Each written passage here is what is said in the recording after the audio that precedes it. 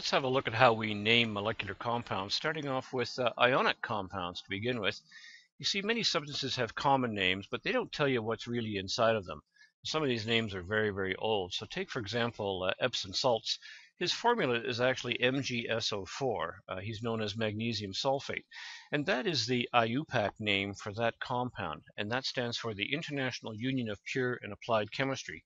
These are the people who make sure that we're all using the same rules to name our compounds. If we have a look at an ionic bond, it's pretty straightforward to understand it. Here's a sodium atom over here, and he's got this one solitary electron in his outer valence orbit, and he would love nothing better than to get rid of it. Over on the right-hand side, we have chlorine, and it's got a vacancy for one electron. That would complete the outer valence shell and have a total of 8, and he'd love to do that. So this is kind of like a match made in heaven. What happens is the sodium gives his electron to the chlorine, and so the sodium ends up being 11 positives in his nucleus. He's got 11 protons, but now he's only got 10 electrons, so overall he's got a charge of 1 plus. Meanwhile, the chlorine had 17 protons in his nucleus, and he's now got 18 electrons because he picked up an extra one, and so he's got a charge of 1 negative. And so this is what goes on in an ionic bond. One gives an electron, one takes it. If we have a look at how we name it, it's fairly straightforward. We name the cation, or the metal, first. So this is coming from the right-hand side of the periodic table. And we name the anion, or the nonmetal, second. And this is coming from the left-hand side of the periodic table. We also change the ending of the name of the anion to "ide." So let's have a look at here. We've got a formula KCl, and K stands for potassium. That's because the ancient name for potassium was kalium. The anion in this formula is chlorine.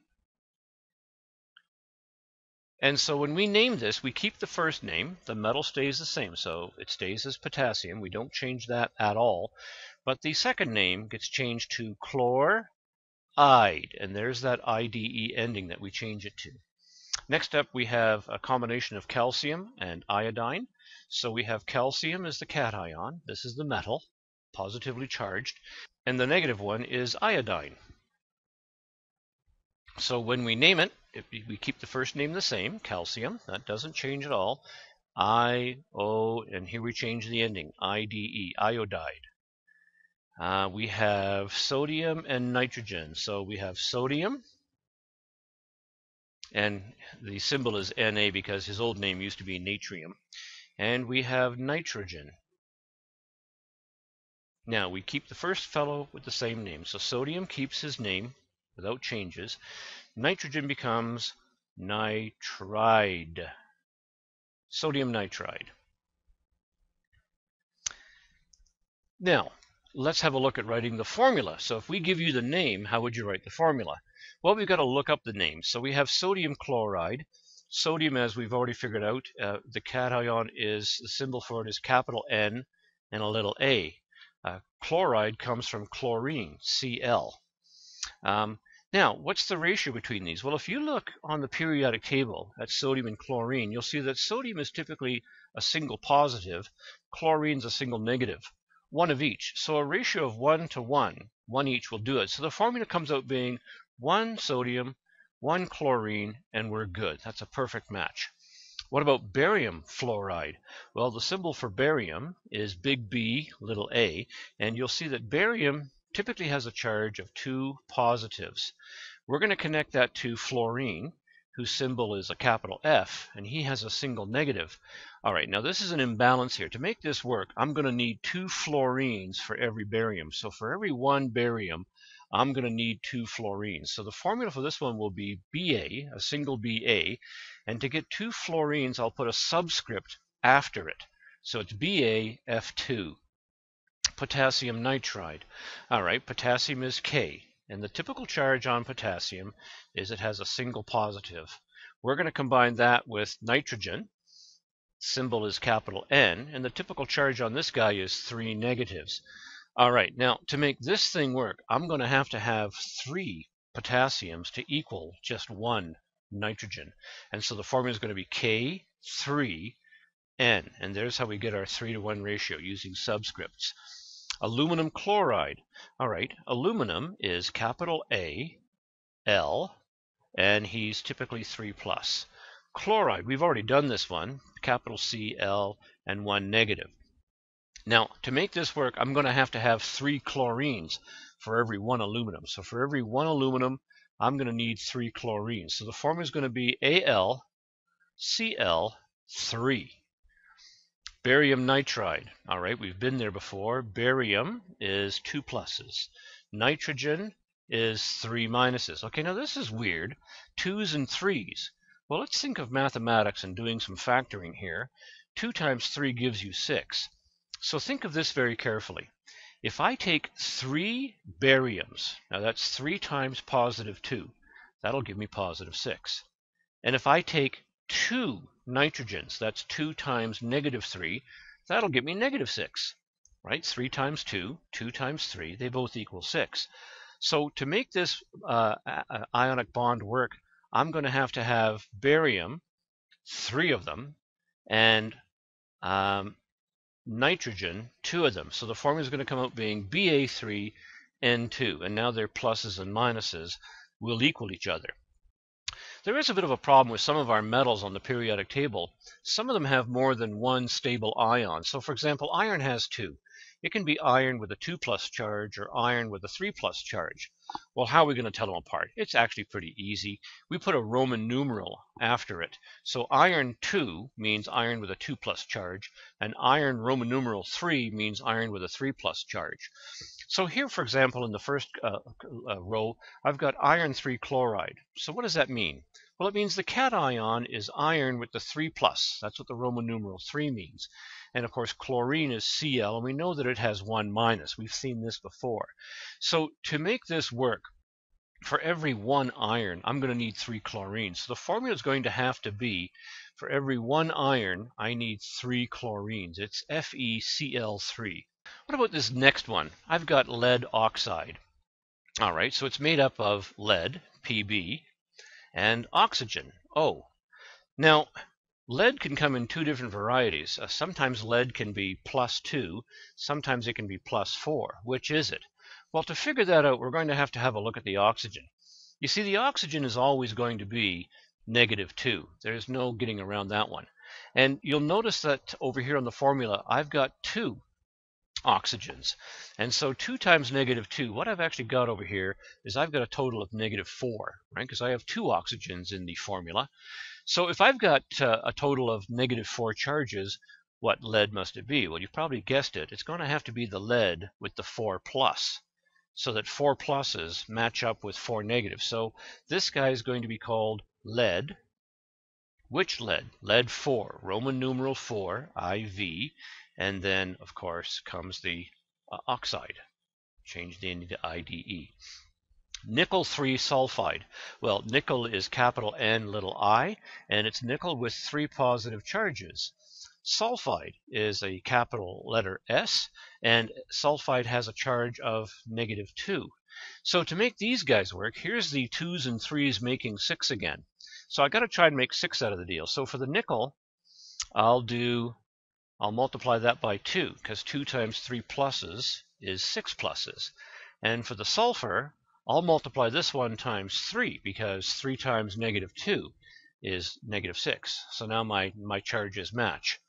So you probably see it's pretty easy going from the name to the formula, because the name tells you which metal to use. This next one, we're going to go from the formula to the name. I know I'm going to use copper, and I'm going to use fluorine. And I've got 2 of these fluorines, and I know that each fluorine is negative, and I know that I've got 2 of them here. So what I've got is I've got a total of 2 negative charges altogether with my fluorine.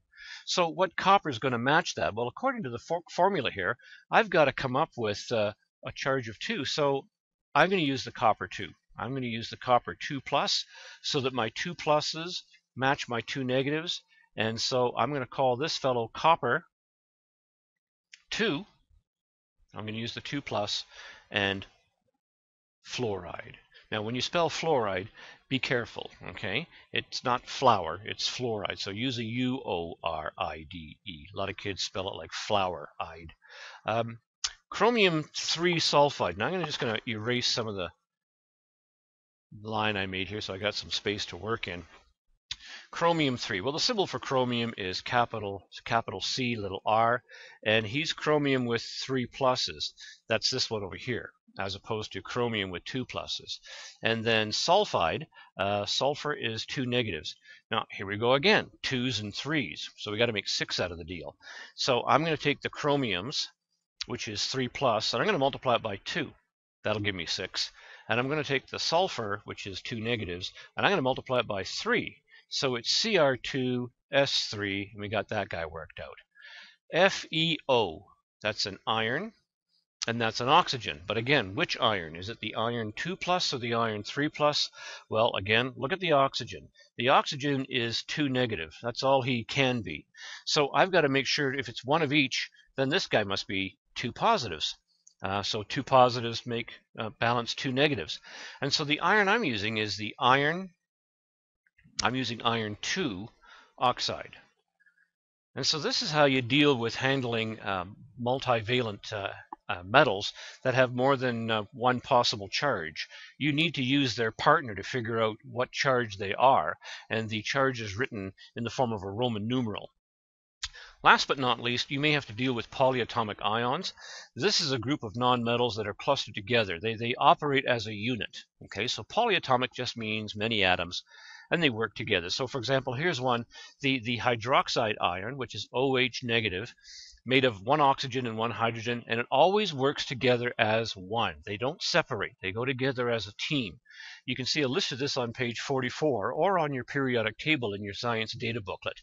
They can often be recognized by their endings. Look for words that have ate or ite. So you've already seen ide, I-D-E. That means it's periodic table.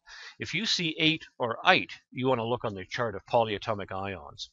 Well, let's do a few. Barium hydroxide. So the cation is barium, Ba, and hydroxide. Well, that's an OH. And you can find that on your periodic table. If you look at your polyatomic ions, and if you do a little bit of searching and hunting, you should eventually figure out where is that thing. Where is OH? There he is. Now, an OH typically has 1 negative charge. But if you recall, barium has 2 positives when you look him up on the periodic table. So if you're going to make this work, for every 1 barium, you're going to need 2 hydroxides. So here's my barium. Now I need 2 hydroxides, but they've got to be kept together as a unit. So here's O and H, and then I place brackets around the 2 of them to keep them together. Then I put my subscript. Now these brackets are incredibly important. If I don't have that subscript, I'll have BaOH2, and that means all I've got is 2 hydrogens. But I need 2 OHs, not just 2 hydrogens, so the entire polyatomic ion must be bracketed. Iron 3 carbonate. Sorry, that means I'm going to use iron with the 3 plus charge. And carbonate. Okay, well, what the heck is a carbonate? Well, here he is down here. Carbonate is CO3, and he's got a charge of -2. So I've got +3s and -2s. I'm going to make 6 out of this deal. So I'm going to take the iron, which is +3, and I'm going to multiply that by 2. And I'm going to take the carbonate, which is CO3, and I'm going to multiply that by 3, but I got to do the whole thing. So I put brackets around the entire unit, and then I multiply that by 3. And that's how we deal with that. Copper 1 permanganate. Copper is Cu, and the 1 means it's 1 plus charge. Permanganate. Okay, well, what is a permanganate? Here it is. He is capital M, little n, there's your manganese, O4, and he has a negative charge. So this is rather interesting. It looks like 1 copper will be perfectly balanced by 1 permanganate. So he's going to be CuMnO4. Put them all together. We don't need any brackets because it's 1 of each. Everything's just fine. Now here I have the formula. I've got gold, Au, and I've got nitrate, which is NO3. Now it says I've got 3 nitrates, so that's kind of curious. Why is that? Well, if I look up my nitrate on the chart of polyatomic ions here, where is my nitrate? Here we go. I kind of cut it off here. Nitrate is NO3, and it has a charge of -1. And it's saying over here that I've got 3 of them. So if I've got 3 of these -1s, then the gold must be 3 positives. right? So 3 positives will balance 3 negatives. And so what have I got here? I've got gold, 3, and I've got, now watch the spelling, NO3 is nitrite, I-T-E. Nitrate is NO4. Here's one that's made of 2 polyatomic ions, this one here and this one here. NH4 is known as ammonium. I don't know if I'm going to get it all in here. And PO4 is known as phosphate. So what I've got here, if I put them together, I've got ammonium phosphate. And we need 3 ammoniums to go with that phosphate. Reason why is because ammonium only has a charge of a single positive, just 1 positive, but a phosphate is worth 3 negatives. And that's why I need 3 ammoniums to work with that one. Here's an interesting one. I've got K. Now I know what that is. That's potassium. And then I've got Cr2O7. Well, that guy's called dichromate. And he typically has a charge of -2. So Cr2O7. This whole thing is worth -2. Potassium, if you recall, is worth a +1. That's why I've got to have 2 potassiums to match that dichromate. I need 2 of them to equal the -2 charges on the dichromate. And so what's this fellow going to be called? He's going to be simply called potassium dichromate. And so this will hopefully help you realize that when you've got a polyatomic ion, use this little chart that's on your periodic table and let that help you find the names of these fellows.